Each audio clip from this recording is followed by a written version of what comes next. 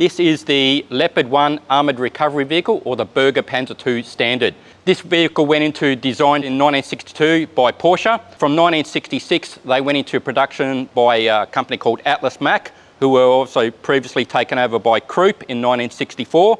From there they built the first 444 of these vehicles. This is an Italian operated ARV, however the first batch that was sent to Italy were from Germany, and then the Italians built them under license.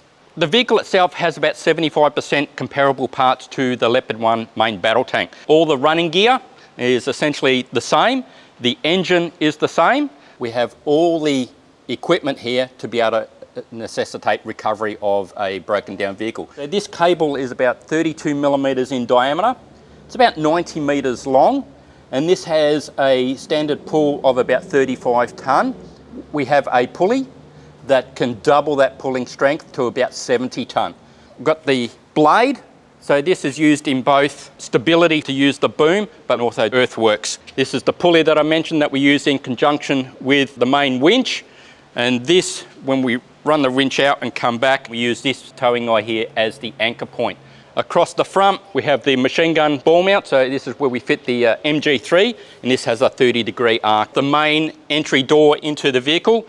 This also has a fold-down seat for an additional crew member, and this crew member can operate the MG3 machine gun.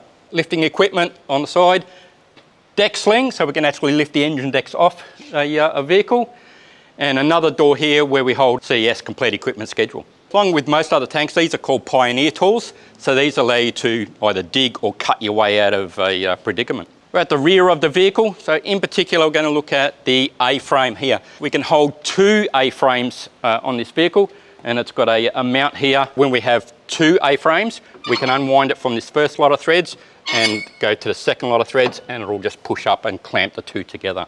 We have the track adjusting tool, which obviously adjusts the track from the front of the vehicle. As we do track adjustment, have a string line, go from one guide roller to the next guide roller, and we pick the middle end connector. If we can fit a pen, generally about 5 mil, in between there, we know our track tension is correct. This boom or crane can hold a maximum of 20 tonne. It's got a free floating swivel, so as the boom comes up, this lets us know how much we can actually lift at that particular height. Now this boom has a swivel of about 270 degrees. When we get up to our heavier weights, that's when we employ the blade. We lower it down, we lift the vehicle off the ground just slightly, and that gives us stability. When we go to about 5 metres out the front of the vehicle from centre, we can lift 5 tonne at about 5 metres away from the vehicle, but that only gives us about 200 degrees of motion. If we go to about 13 tonne and about 3 metres out from the vehicle, so we're talking about the end of the boom out from here and straight down, we can lift around about that 13 tonne mark. But if we want to lift 20 tonne, we've got to have the boom literally straight out in front, so 0 degrees, with the blade down, and we can lift 20 tonne. Under these protective covers under here, there's 2 large hydraulic cylinders which provides all the hydraulic power to lift the crane up and down. If at any stage we lose hydraulic pressure and we can't move the boom around, there is a process where they can release the oil from the hydraulics, and behind this cover just here, there's a tool that will fit in there that can allow the crew to manually move the crane back around to its stowed position. I'm sitting in the driver's position. So as I said, most of the components are comparable to the Leopard gun tank. Steering yoke gives us our 2 steering pressures, handbrakes, our driver's console, obviously where we start the vehicle up as well. Our gear select, so we can go into forward, neutral, reverse and pivot. And we have our 4 speeds in forward and 2 in reverse. This is where the operator, the driver, also controls the blade and the crane from his position. So the seat will come up and he can operate all the external features of this vehicle from the driver's position. At the rear, in this position here, is where the commander would sit. Australian Leopard ARV crews had the driver and the commander. From here, he's also got an MG3 that can sit up top on his cupola. He could also activate the smoke grenade discharges. There's a seat at the rear that allowed for another operator. So it does fit 4 people quite comfortably. As I said, we operated with a 2-man crew. So we can see that the actual engine deck is completely flat, where if we look over there on the Leopard gun tank, the front part of the deck is angled down.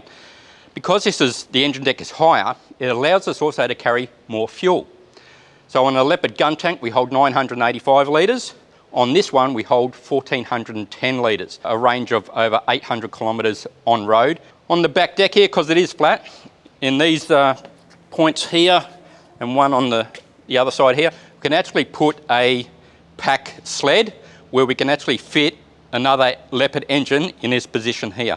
So quite a versatile bit of kit. So when the boom comes up, you can actually swivel around, pick up the engine with a pack sling and then lift it off all the way around, ready to replace into another Leopard. When I was in 1st Armour Regiment, these were a godsend.